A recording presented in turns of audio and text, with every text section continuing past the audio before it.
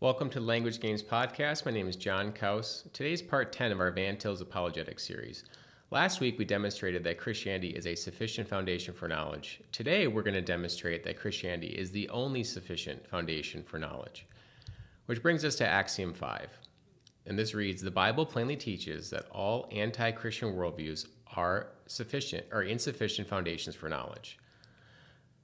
All right, so what is an anti-Christian worldview? Anti-Christian worldview is a worldview that contradicts Christianity. So what's a worldview? A worldview is a philosophy of life, an interpretation of reality.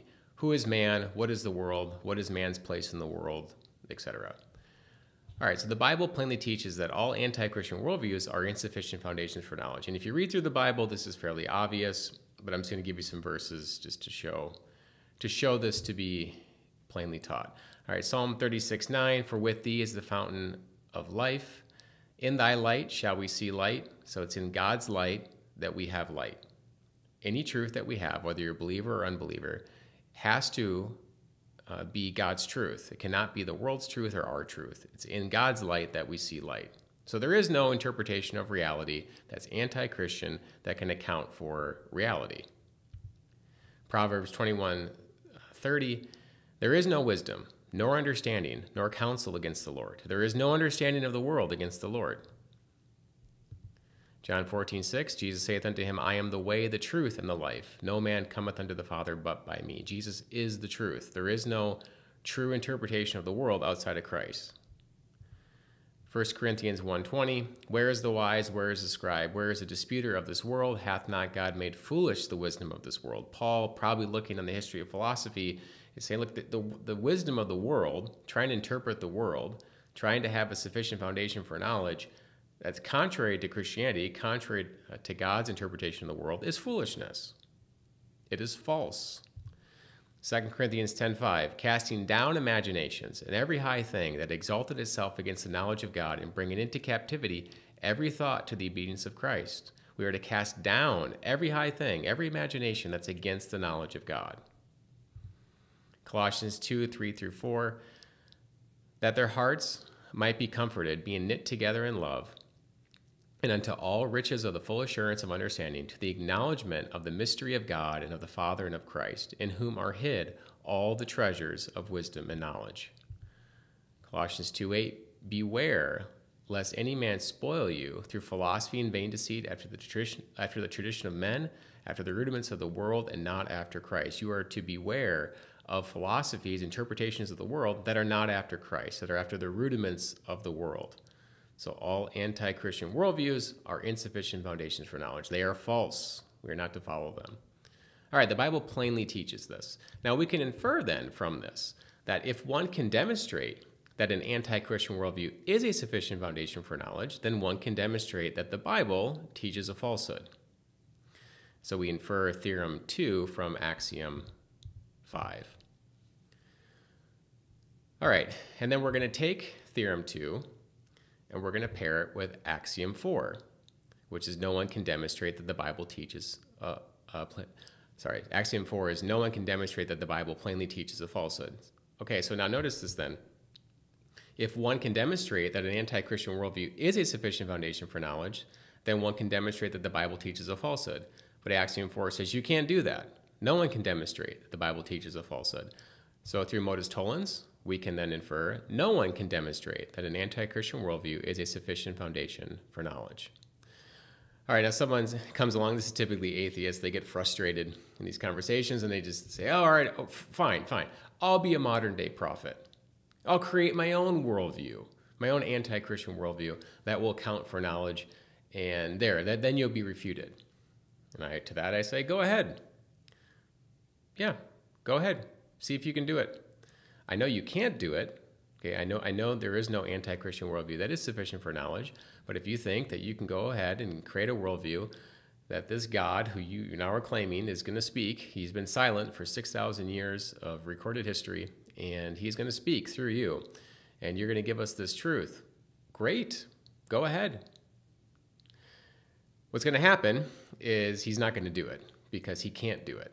Okay, but what the atheist is trying to do is he's trying to get you, right? He's trying to say like, hey, we could do this. I can do this, right? right? It's similar to the objection of there could be a refutation to this position. There could be, some objection to this axiom that I don't know of, okay, which is completely arbitrary. He has no good reason for this, and he doesn't have an actual revelation. He's just saying it to see what I'll say. And so instead of trying to dance around it, just own it. Say, fine, make good on this, and come back to me when you do. You won't, but good luck. Have fun.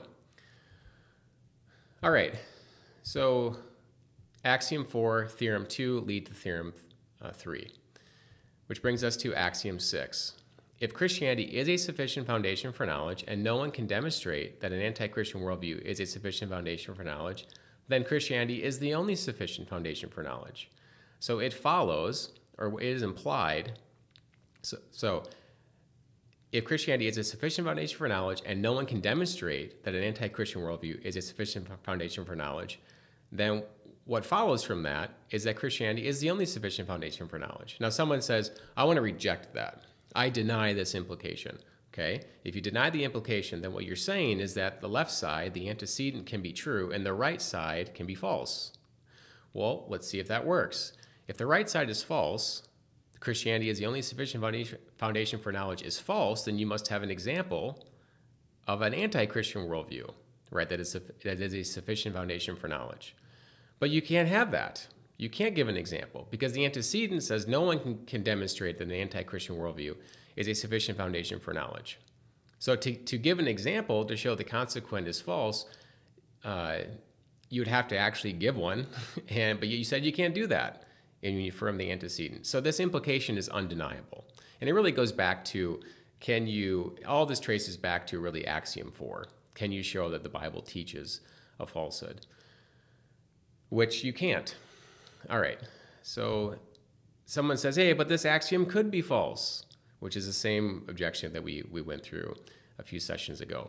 Bahnsen has a good point on, or take on this. He writes, unbelievers who have for the most part abandoned rationality, not desiring to make sense or think clearly, or have become indifferent to giving reasons for what they believe, have thereby stepped outside of the circle of apologetical concern. Amen. All right, so now with this axiom, notice we've already proven the left side. We've already proven Christianity is a sufficient foundation for knowledge, that's theorem 1. And theorem 3, no one can demonstrate that an anti-Christian worldview is a sufficient foundation for knowledge. So through modus ponens, we can detach the right side, we can detach the consequent in axiom 6, and infer that Christianity is the only sufficient foundation for knowledge. Notice, this is a big step in the argument. We are proving now that Christianity is the only sufficient foundation for knowledge without having to go through every single one of them. Now, some people will react to this, Bantillians, a little saddened. And it's like, well, hey, what about these particular refutations? And I'm not against that at all. Okay, Bahnsen has some of the best examples of refuting Hindus or Buddhists or materialists, many times to their face, right? Interacting with them and refuting them. And that's wonderful. I'm not against that at all. But notice though, when you refute one, you haven't refuted all the other anti-Christian worldviews, right? We still have to get to that Christianity is the only one. And you can't do that by knocking down individual ones, which Bahnsen even admits to. All right, so this is the much stronger position that there are none, right? There are no other sufficient anti-Christian worldviews that are sufficient for knowledge. Now, I may have to refute an individual one because someone who comes up to me brings an example. But notice though, I'm not proving this position by doing that. I'm just illustrating what I already knew to be true. So I'm not against particular refutations. They're needed and they're great, but they are illustrating what we already know to be true at this point. All right, so then from axiom 6 and theorems 1 and 3, we infer theorem 4. And we're going to stop here for now. Next week, we'll finish the proof, and then we're going to go through some simpler ways to present the argument. So how would you present the argument to a 7-year-old? And how would you present it to a teenager? How would you present it then to a college person? So we're going to go through different levels of complexity. And then we'll continue on. For more content like this, you can find us on X at _languagegames. See you next time.